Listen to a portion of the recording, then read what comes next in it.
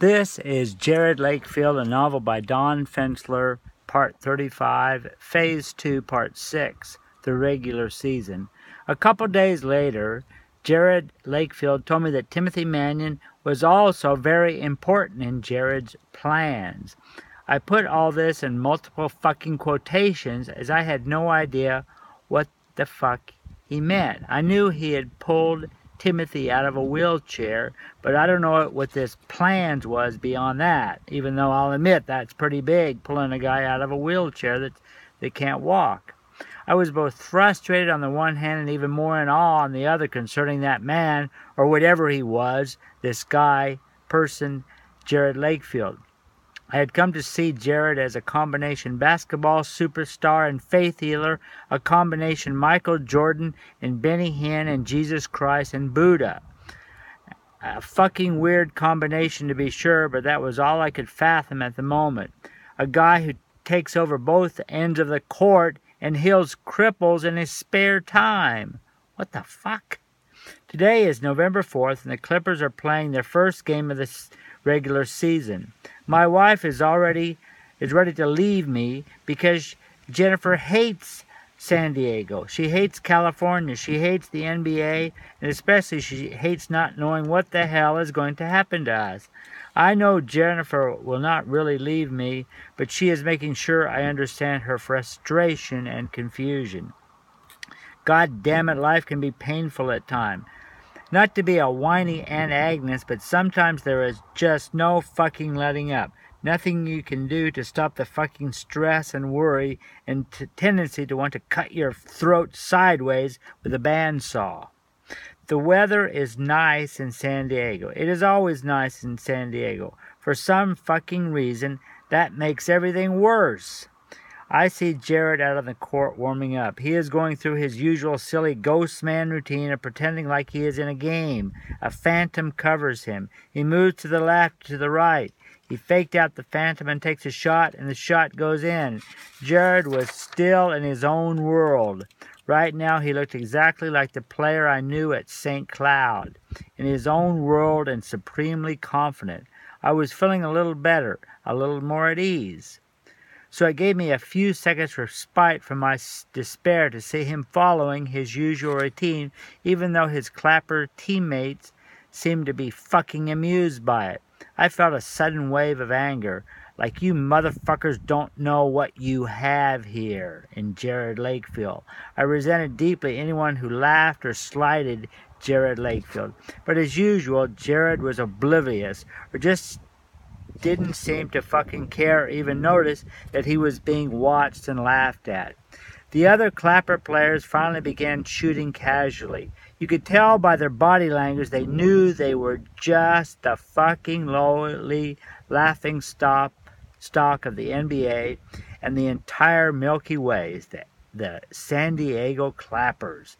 They knew they were the Clappers, never having done anything, going nowhere but for all fucking eternity and back to the fucking beginning of time. Even Moses, the Queen of Sheba, and Nebuchadnezzar himself in all his glory despised the Clappers.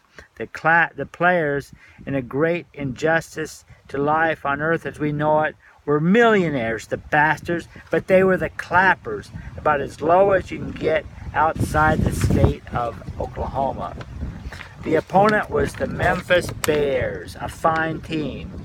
They had one of the biggest fucking jerks ever on the team, Zeke Rudolph, a man with incredible talents but an evil heart. The Clappers had no chance against Rudolph and the Bears. The game started with Jerod Lakefield on the bench, no surprise. This did not seem to bother him.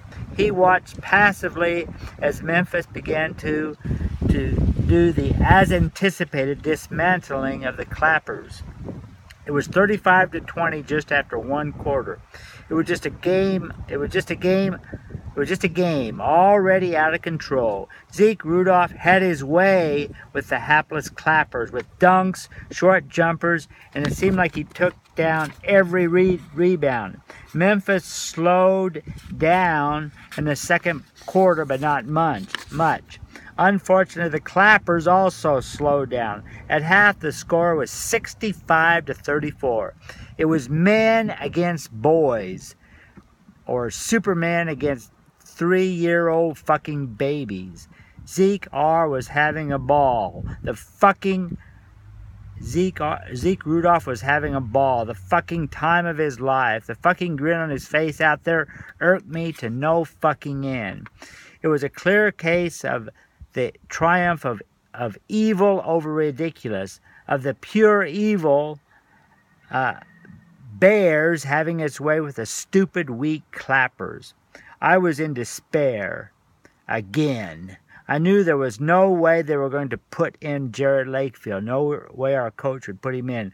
My overwhelming despair and what the fuck feeling came back, roaring like an avalanche on Mount McKinley. I looked at Jerod on the bench and felt nothing. Absolutely fucking nothing. And this was Jerod Lakefield.